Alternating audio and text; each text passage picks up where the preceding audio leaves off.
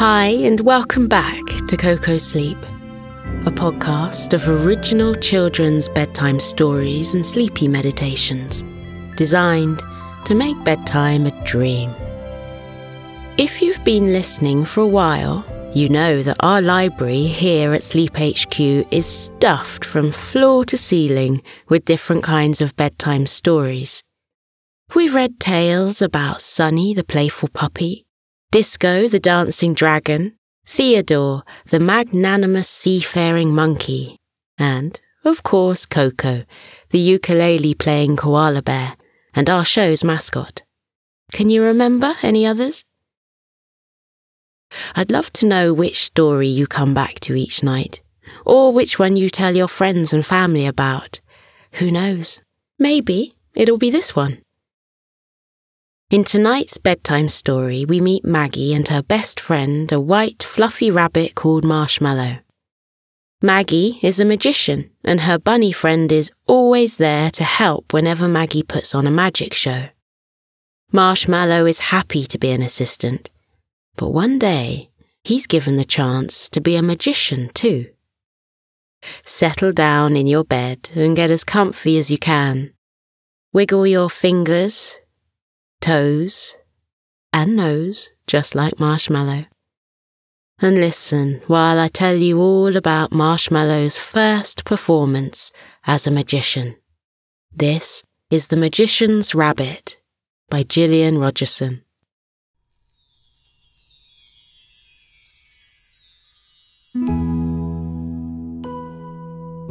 On her 8th birthday, Maggie Green was given 2 amazing gifts from her parents.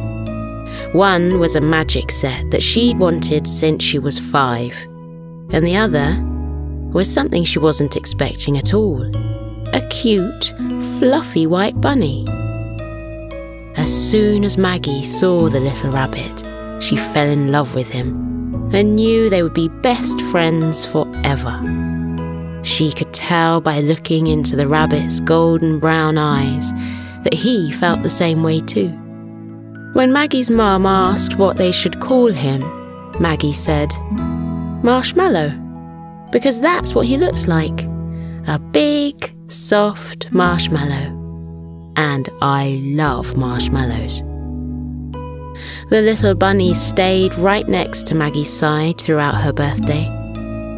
Maggie held him in her hands, but when she needed her hands for something else, such as unwrapping presents or passing slices of birthday cake around, she gave Marshmallow to her mum to look after. Her mum was happy to do so, because she had fallen in love with Marshmallow too. At the end of her birthday, Maggie and the rabbit went to her bedroom. Maggie sat down on a big floor cushion. She looked at the magic set and tried to make sense of it. Marshmallow sat on her lap and tried to make sense of it too. Maggie said to the rabbit, "These instructions look confusing. I don't think I'll be able to do any of the tricks."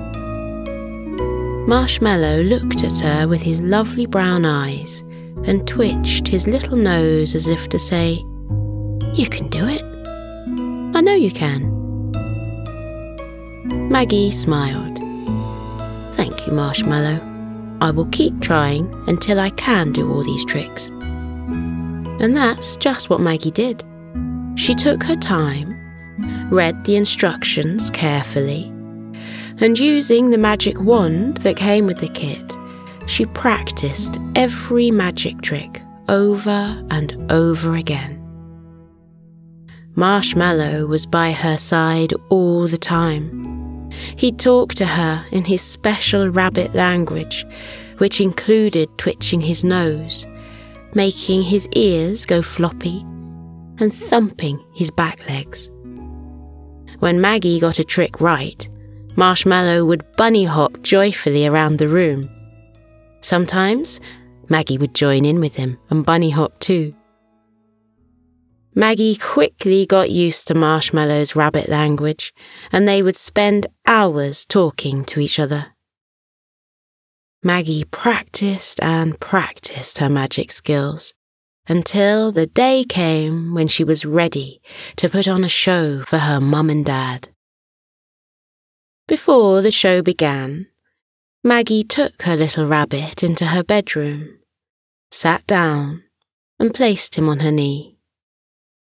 She said, "Marshmallow, you know how all my tricks work. I'm worried I might forget how to do some of them. Will you be my assistant, please? And then, if I forget something, you can remind me what to do." The fluffy white bunny blinked twice and scrunched up his tiny pink nose, which meant yes. "Oh, thank you," Maggie said with a big smile on her face. "I feel much braver now with you helping me." They had a little cuddle for good luck. They left Maggie's bedroom and headed to the living room, where their first magical performance was going to take place. Maggie and Marshmallow began the show by giving the audience, Maggie's mum and dad, a bow. Maggie's first trick was to make a large knot in a piece of rope disappear. She held the rope up, waved her wand over it, and said the magic word, "Abracadabra." Marshmallow repeated the magic word by twitching his whiskers 3 times. Maggie waved the rope in the air. "Ta-da! The knot has disappeared."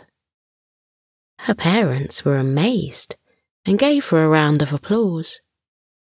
More tricks followed, each one more astounding than the one before it. Maggie asked her dad to pick a playing card from a pack. She closed her eyes whilst he took a card out. Marshmallow did too. Using her magic wand, Maggie tapped the remaining cards and said, "Dad, your card is the Queen of Hearts. Am I right?" Her dad said yes. He was totally amazed and asked how she'd done it. Maggie gave him a serious look and said, "A magician never reveals her secrets." Her dad smiled at Marshmallow. "How about the magician's rabbit? Will he tell me how you did it?" Marshmallow tapped his right leg on the floor and blinked once. Maggie's dad didn't speak rabbit, but he assumed the bunny was saying he wouldn't reveal Maggie's secrets either. Her parents asked for more tricks. The young magician made black and white pictures inside a book magically transform into coloured ones. And then she made a card float in mid-air above her hand.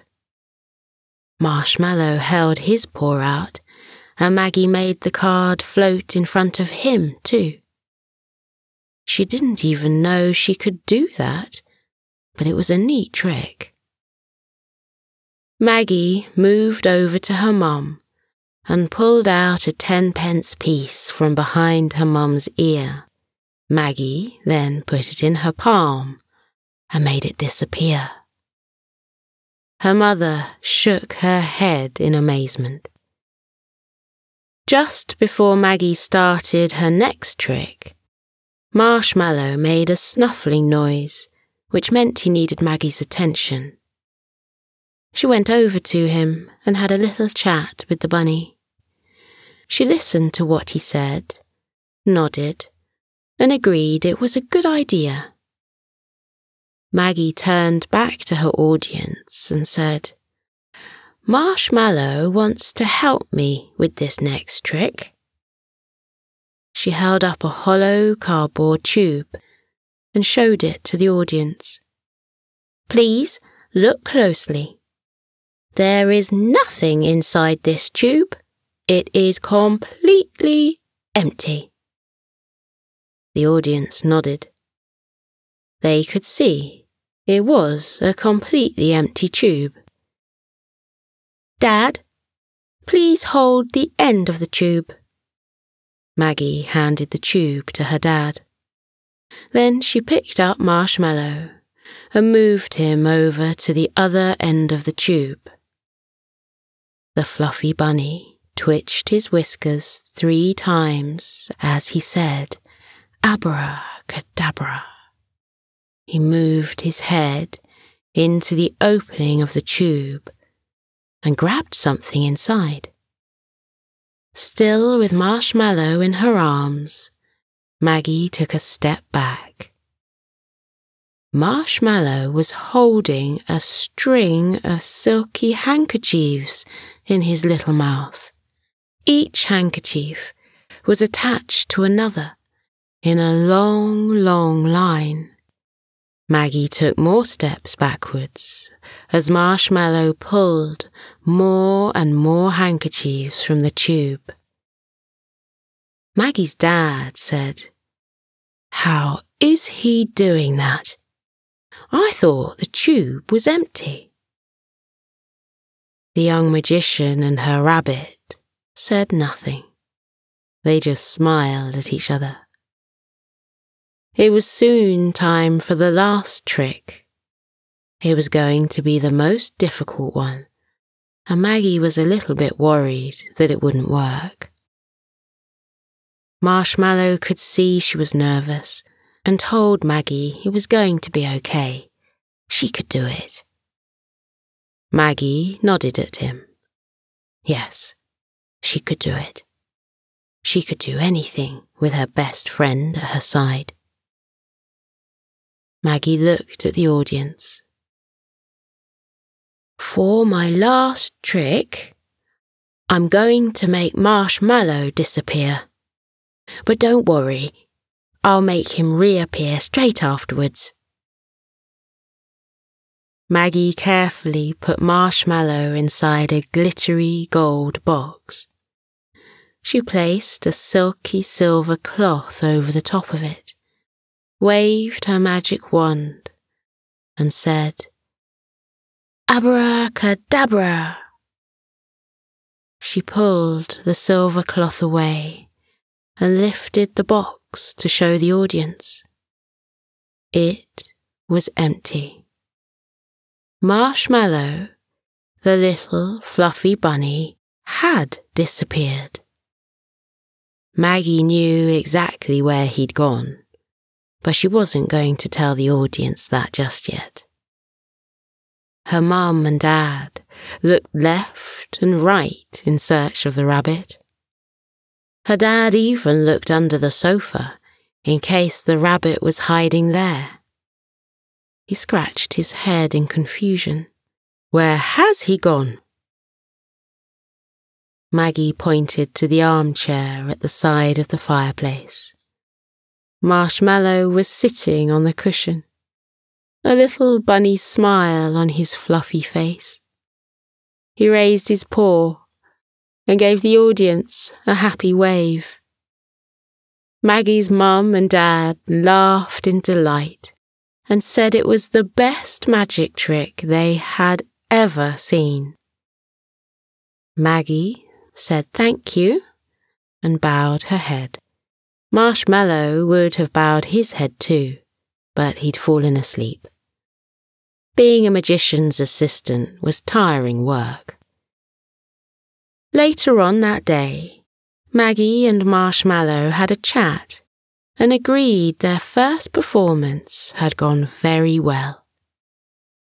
Maggie told her best friend she would love to be a professional magician one day. Marshmallow put his paw on her arm, looked at her with his golden brown eyes, and told her she could do that. He believed in her. "Thank you, Marshmallow. That means a lot to me." The years passed by and Maggie practiced her magic skills every day. As always, her best friend, Marshmallow, was right by her side.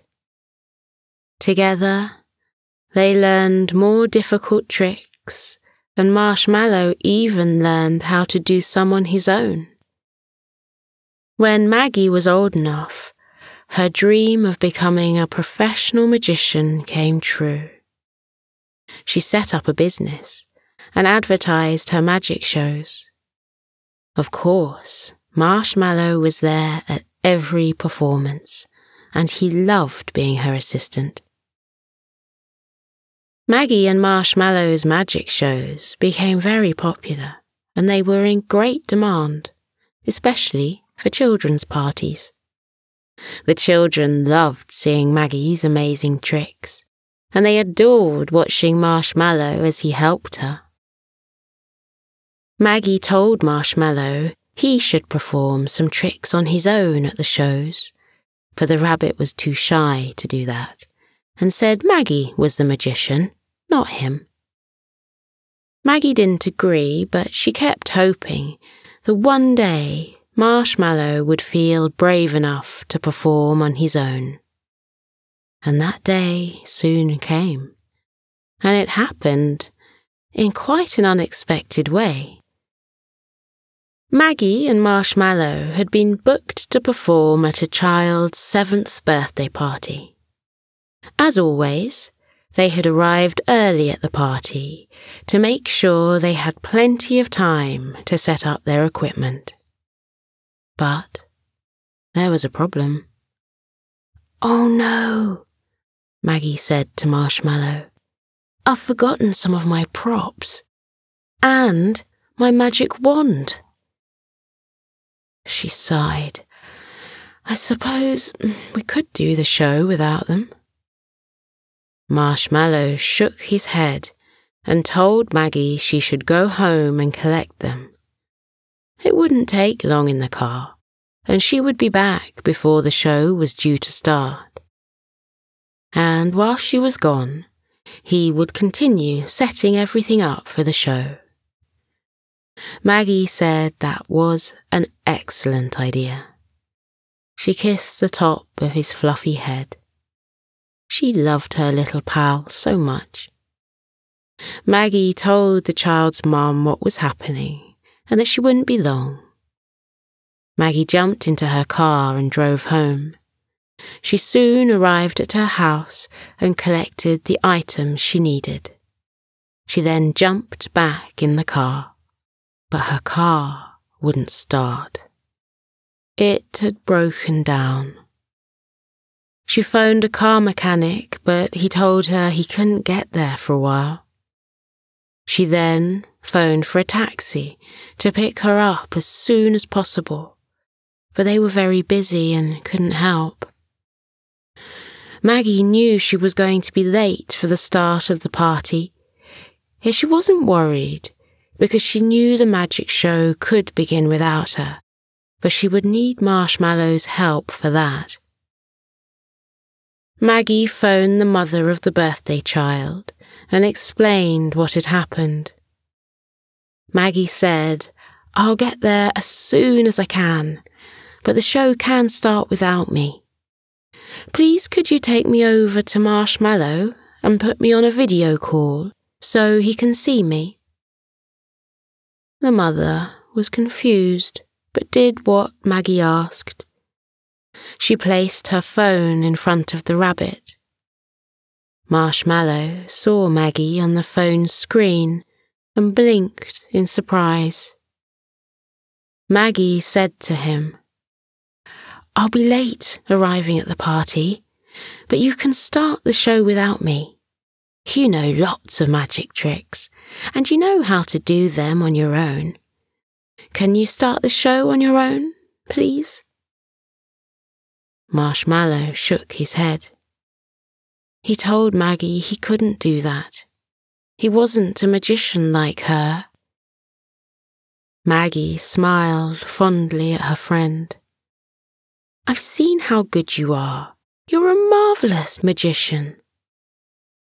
The rabbit asked what would happen if he forgot how to do a trick. Maggie replied, "You won't forget. You always remember what to do. Marshmallow, you can do this. I know you can. I believe in you. You just need to believe in yourself. Can you do that?" She looked into his little brown eyes and waited for his answer. The fluffy white bunny blinked twice and scrunched up his tiny pink nose, which meant yes. "Thank you. You're going to be amazing," Maggie said. "I'll get there as soon as I can. Have fun." They said goodbye. Maggie smiled. She knew Marshmallow would do a wonderful job. She settled back in her seat and waited for the car mechanic to arrive. Meanwhile, on the other side of town, a fluffy white rabbit took a few moments to calm his mind. He took some deep, slow breaths. It was something Maggie and he did every time before a show. It helped them to relax. Marshmallow took a deep breath in and then breathed out. In and out. In and out. He thought about how much Maggie believed in him. Thinking about his lovely friend made the rabbit smile. He would start the show on his own. He wouldn't let Maggie down, and he wouldn't let the children down either. He took some more deep breaths and felt much calmer. He was ready. Marshmallow nodded at the mother of the birthday child to let her know the show was about to begin. The mother seemed to understand him because she gathered the party children together and sat them down in front of the fluffy white rabbit. The children smiled at the rabbit and waited for the show to begin. Marshmallow began the performance the same way he did with Maggie, with some card tricks.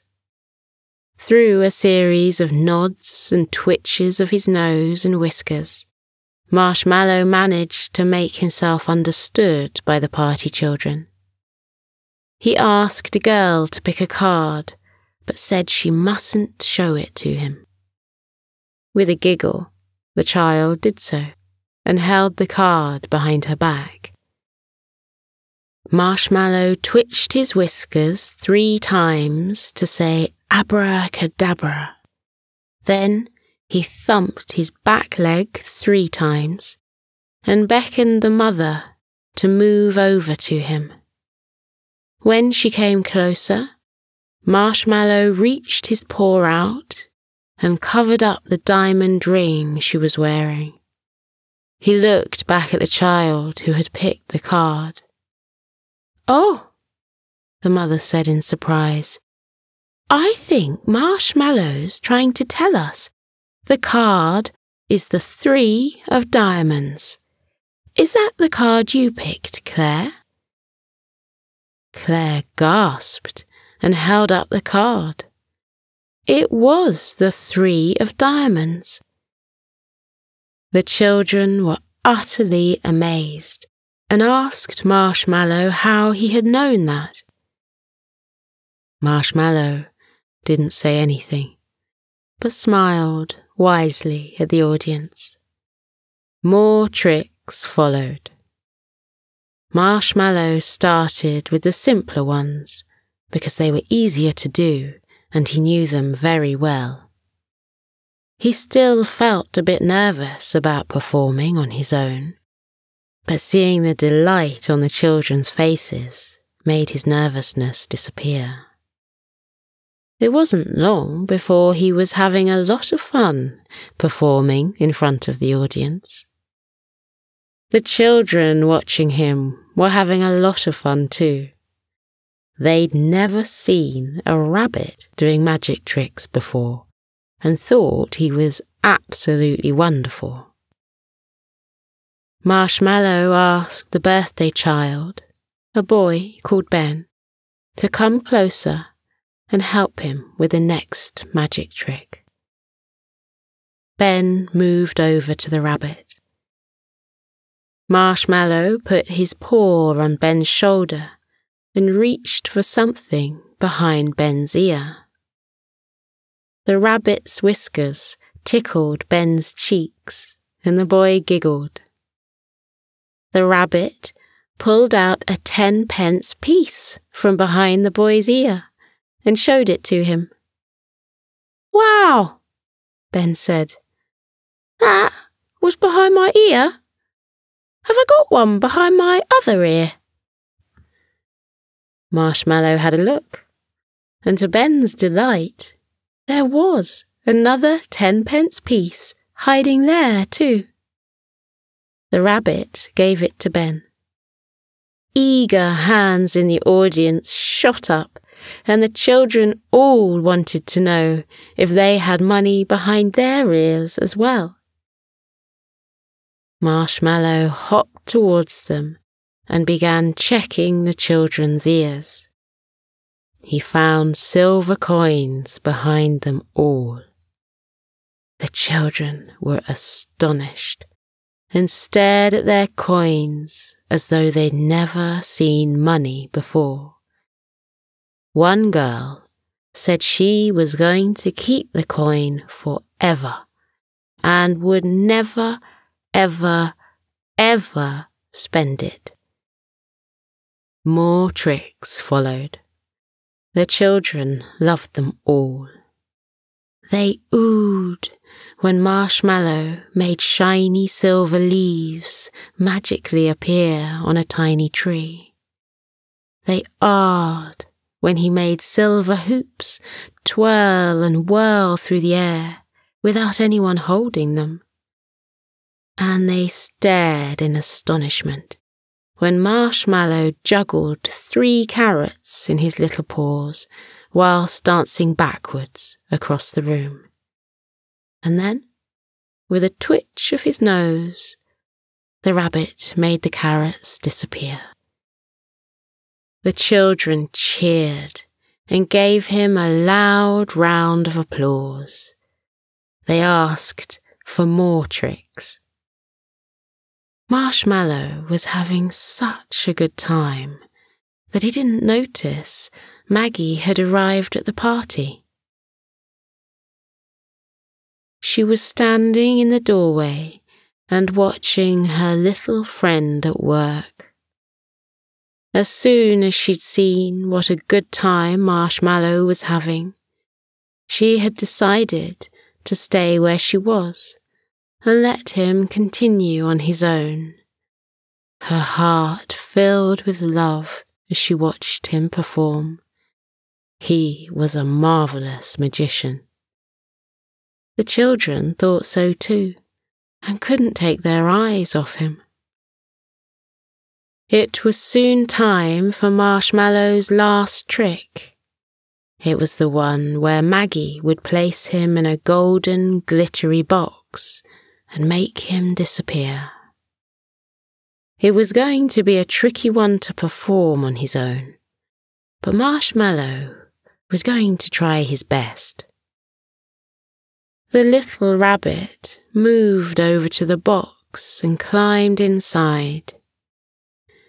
Using his mouth, he pulled a silver cloth over the top of the box so that he was hidden from the audience. He tapped on the inside of the box with his paw to let the audience know he was still there. Before he made himself disappear, he took a deep breath and blew on the silver cloth.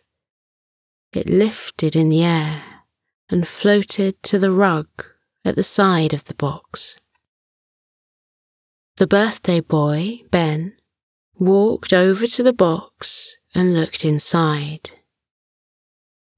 "It's empty," he said. "Marshmallow has disappeared." Before the children could wonder where he'd gone, Ben's mother said, "He hasn't disappeared.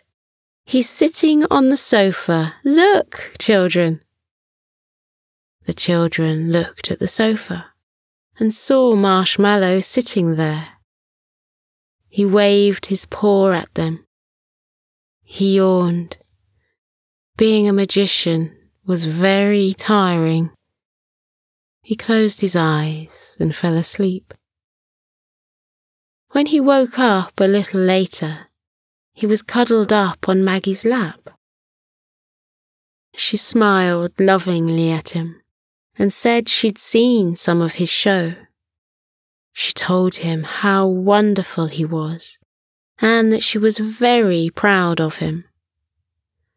Marshmallow felt all warm and fuzzy inside. He was proud of himself too. He didn't think he'd be able to perform a show on his own, but he had managed to do it, and he'd had a lot of fun too. Maggie stroked Marshmallow's soft fur. She said, "I've got a present for you. It's something I have had for a long time, and I've been waiting for the right moment to give it to you. And this is the right moment." She reached into her pocket and pulled out a little magic wand. It was the perfect size for a rabbit to hold. Marshmallow was confused and said he didn't need a magic wand because it was Maggie who used one, not him. He was the assistant, not the magician. In a soft voice, Maggie said, "You are a magician. The best magician I have ever seen. I'd like you to perform more magic tricks on your own in our shows. We could even come up with new tricks that need 2 magicians. What do you say? Would you like to be a professional magician with your own wand and perform with me?" The fluffy white bunny blinked twice and scrunched up his tiny pink nose, which meant yes. Marshmallow yawned and fell back asleep, cosy and warm in Maggie's arms. He drifted into dreams of magical silver rings floating through the air. Never-ending lines of silk handkerchiefs coming out of empty tubes. Books that changed from black and white into colour. Making himself vanish from inside a golden glittering box and reappearing somewhere else. His best dream was of standing next to his lovely friend Maggie and performing magical tricks together. What a wonderful dream.